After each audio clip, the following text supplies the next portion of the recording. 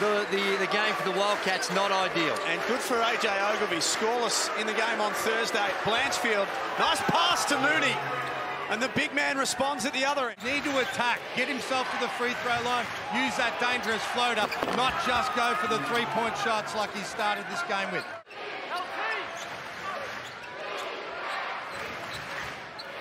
There's Magnate and Blanchfield. Here's Wagstaff rolling to the basket. Nice offense, Cats. The ball bouncing around. Perth retain it. Down low to Magnate, and then Travers off the two-man game.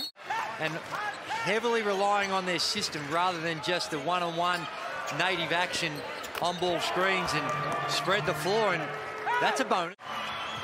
And the Hawks get moving offensively. Pass stolen. Norton can lay it up. Officials certainly letting things go this afternoon. It is a different officiated game to what we saw in game one. Luke Travers blocks the shot of Tyler Harvey. Justin Simon, great patience, not forcing it up. Tyler Harvey is ready to catch and shoot. Steindl makes a nice cut and then dumps it to Blanchfield in the corner. Immediate response from the visit. Play, you see here, just kept curling, wide curl, and Justinian Jessup had to.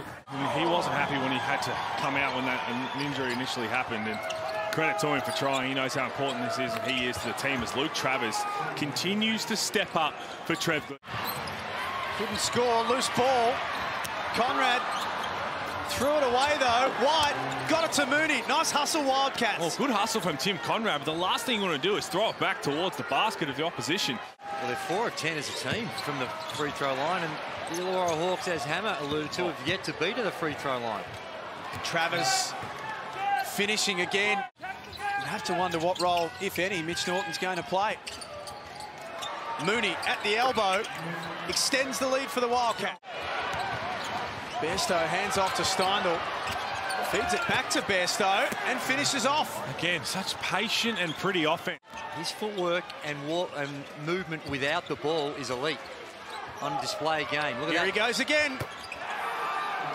Just moves so well off the ball and reads exactly where the defense is trying to blow it up. It is 3 of 14 in the first half from threes. They're now knocking him down, and this man here has caught fire. And the ball movement, the execution, and the footwork. Igor Kokoskov. And he's gone to his playbook with the last couple of sets that they've run. Outstanding desire and want for his team. Wagstaff, and one comes. In a number of games, not just one, a number of games, Luke Travers coming out of the game, and Mooney, offensive rebound. Steindl fires away a second time, and he's long again. There's Luke Travers on the O-glass, and put it back in. Oh my. Cats before that. it's Travers just again crashing the O boards, gets caught underneath the basket, and still figures out a way. 40 seconds before that. White. Huge. Got that one. Massive. Knock it down. You can see right here, he's going to turn the corner. Emmett Nark trying to put all the focus on Clint Steiner, who's been a bit cold lately, but at that period where he just exploded. Well, there's a bit of a breakdown as well. You're going to know where he is right now. There's Blanchfield. My goodness. Two guys who have really struggled. Bring his veteran in to try and close this one out. Conrad overcommits on Kevin White.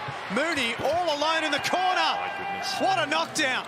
Play solid and try and make him have to make a play rather than give him that advantage. And Emmett Nark turns it over. They tried to go for a little hammer screen. And here come the Wildcats again.